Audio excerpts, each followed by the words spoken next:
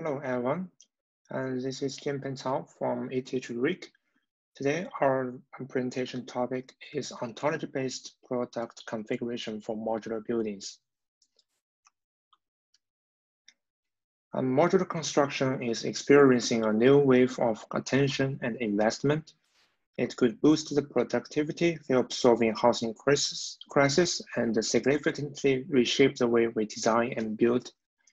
From the design aspect, product platform or configurator is a technique to achieve mass customization, first originated in the manufacturing industry. In recent years, we also witness a number of companies in civil engineering developing their own platform.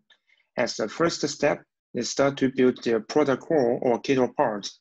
These prefabricated modules cover a range of different systems, from single elements with standard connections to 3D volumetric modules with fixtures installed.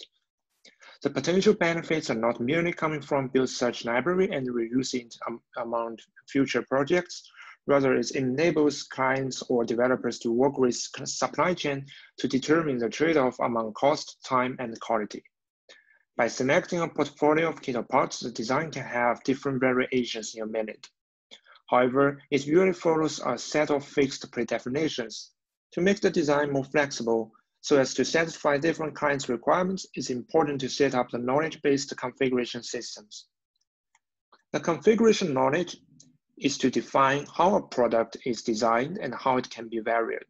It includes two aspects. First, model knowledge defines product structure and composition. Second, requirement knowledge defines design constraint and the customer requirements. Ontology modeling for configuration knowledge has been studied in other manufacturing products, such as personal computers, machines, and automotive. Previous study did research on product structure of modular buildings. They highlight the hierarchical relationship between parts, assemblies, and modules. However, the representation lacks a constraint modeling, like some functional requirements and structural requirements to fully define our customer preferred and structural valid products. To combine the model knowledge and the requirement knowledge in a unified presentation, ontology is a good candidate.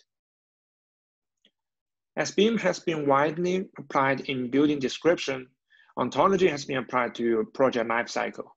Ontology is a semi-structured conceptual domain used for knowledge acquisition and communication. Ontology is also proved to be effective to handle unstructured data, such as planning tests. As for configuration knowledge, ontology enables easy modeling of product hierarchy, product family, and constraint.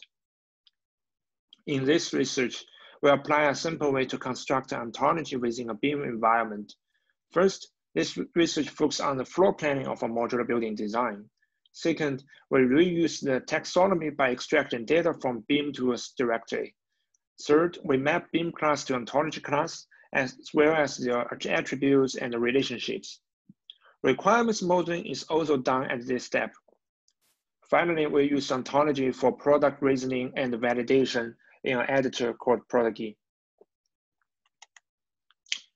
In details, the connection between BIM to ontology is achieved via BIM API and a Python package called the already. Here you can see the key parts studied in this research include different functional room modules, hallways, staircase modules, balconies, and roof modules. And the ontology is built within Prodigy. We just clip a part of the hierarchical structure of the project here. And semantic web rule language is used to define configuration requirement knowledge to validate a floor planning. For example, how an apartment is configured and how it can be varied, and how many structural modules are needed to resist a horizontal node.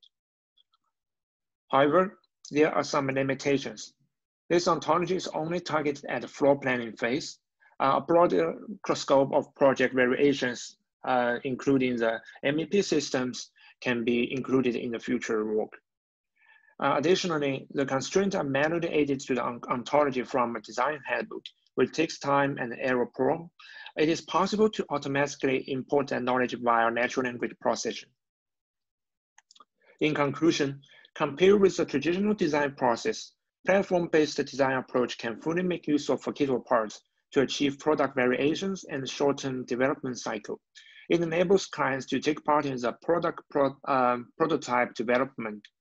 And BIM ontology has been used in two aspects before: data exchange between project phases, which we call the interoperability problem, and also be used for specific domain application, such as quantity takeoff and error detection. So the main takeaway of these studies are a simple BIM-to-ontology approach, and a proof that ontology can be used to describe product hierarchical structure and design constraint. Above all, it lays a foundation for the technical platform development. It also extends the BIM ontology in a new area, the configuration task domain. Thank you for your patience, and we're looking forward to your questions. Thank you.